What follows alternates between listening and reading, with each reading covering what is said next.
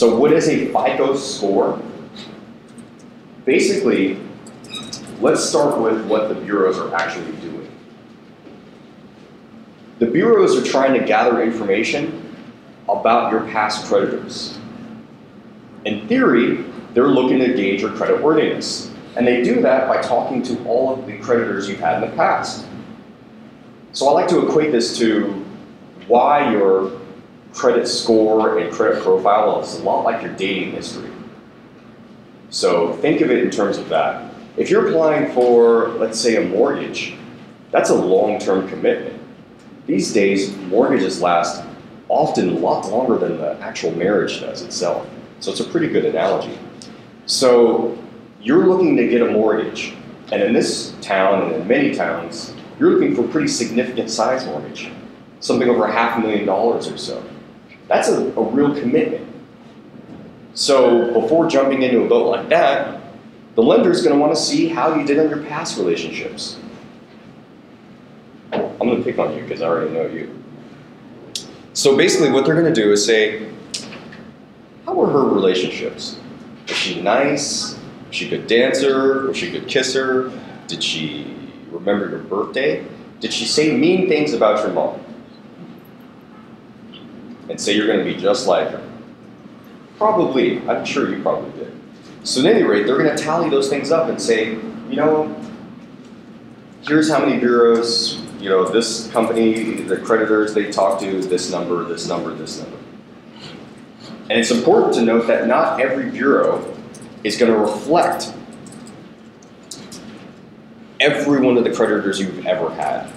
They just don't. So for example, Equifax is one of the bureaus. They may only talk to 3 of your past creditors. TransUnion will talk to 4. Experian maybe talks to 5 of them. They're going to get a different picture of you, right? Depending upon which ones they talk to, which one of your exes they talk to. And you're like, I hope they don't talk to that one. Yeah, they probably talk to one of them at least. But the reason is, how many bureaus does a creditor have to report to? Do you have any ideas? Guess. Guess a number. There's 3 main bureaus. How many of those bureaus do they have to report to? They have to report to 0. It's not mandatory. It's a service they pay for the right to do. So it costs them money to report to each bureau. So they don't always report to all the 3 bureaus. If you're talking a major institution like some type of Visa card, they probably do report to all 3 bureaus. But something smaller may not actually report to all 3. They report to 1. So then that gives a different picture. So again, Kelly, can I enlist your services to write on the board? You're going to become my Vanna for today. Spin the wheel. My handwriting is horrific. It really looks like I'm writing with my feet. So if you want this to be legible, I'll need the services of Kelly. Let's grab it and write on this side here. You're going to write down the 3 bureaus.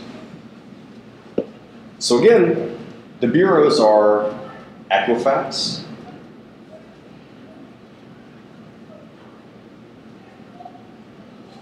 Experian,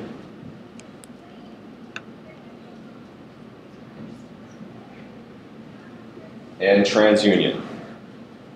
Those are the 3 big bad ones. Are there others out there? Yes, dozens of them. Do they matter when you're looking to apply for any type of financing in America? Not at all. So I only will mention these 3. And now, if you could write up here, basically, this is a little complex and it's a lot of information for an underwriter to look through.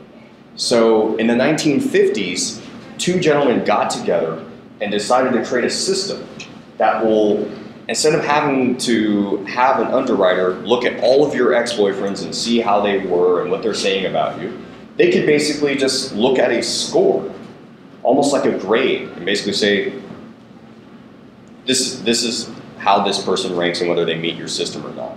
So that is FICO. So FICO, which stands for the Fair Isaac Corporation. Bill Farrer and Earl Isaac formed this in 1954 out in California. And it is now the number that determines how much you're going to pay for everything and whether or not you qualify. So the FICO range is going to be from 350 on the low end.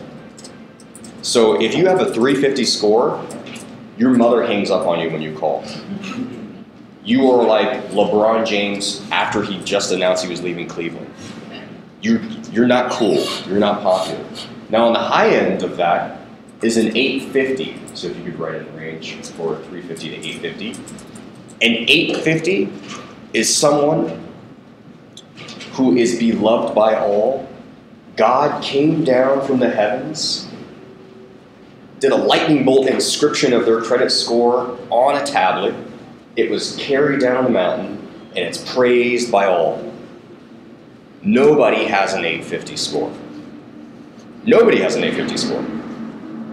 Now, what is considered good has changed throughout time. Back in the proof of life days where it's like, oh, they got a pulse, they got a desire. If you got above a 620, you were considered A paper. Now, the ranges are a little different. If you're looking to obtain financing for a house, which is particularly relevant to your industry, you have to have a 660 minimum FICO score.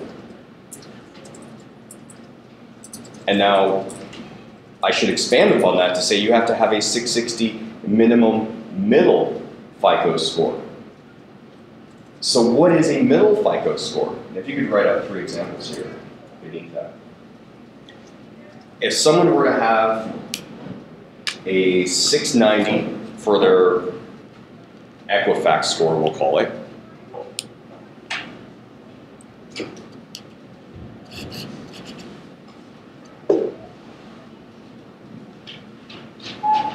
and then they were to have a 720 for Experian, and then 800 for their TransUnion. That would be very high. That would mean that all of their exes have nothing but great things to say about them, which is true for most of this group, right? You're the 800. So now, a variance like this is very common. Because again, remember, they're talking to different people and getting a different perspective about you. They may be telling each bureau a different story. There may be erroneous, inaccurate information on there. So how do lenders determine the middle out of these 3? They literally just take the one in the middle and call that your FICO score. That's a very advanced, complicated system. I'm sure that some Ivy League person really came up with. But all they do is just go, oh, we're going to pick the one in the middle here. And that's you. No matter what the other reports say, that is your FICO score. 720 in this case. Even though there's a variance of 110 points. Do they ask why there's a variance of 110 points? No. They just say, this is that. Now that score determines whether you qualify.